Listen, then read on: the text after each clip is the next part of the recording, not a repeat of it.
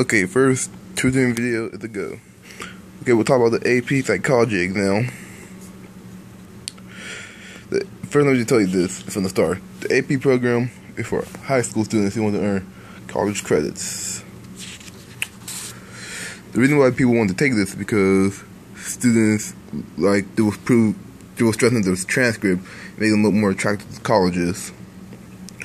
And the format of the essay will be 100 multiple choice questions. You only have an hour and 10 minutes to do those. And for the free response questions, you only get 2. You only get 15 minutes for both of them. Not each, but for both of them.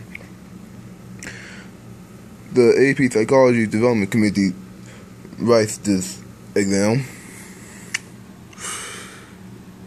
And pretty much this is what's going to be included on the exam.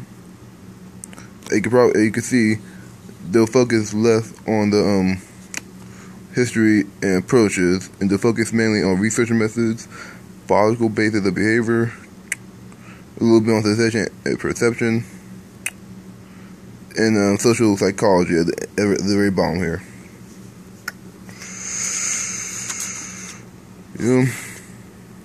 Your exam will be anonymous, and psychology teachers will be grading your psychology teacher will be grading your papers,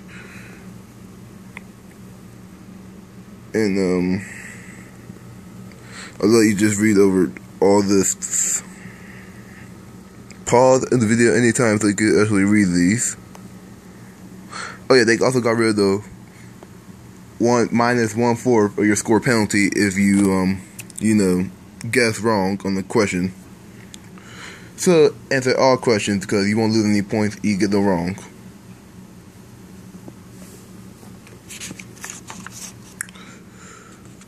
You get a little example question. Anyway, here's what you should bring to your exam: several pencils, a watch, your school code. So, for your AP exams, you need your ID with you, and you're confident that you are prepared. Well, anyway, next video will be on how to plan your time, I guess. So have a good day, YouTubers. Like and subscribe.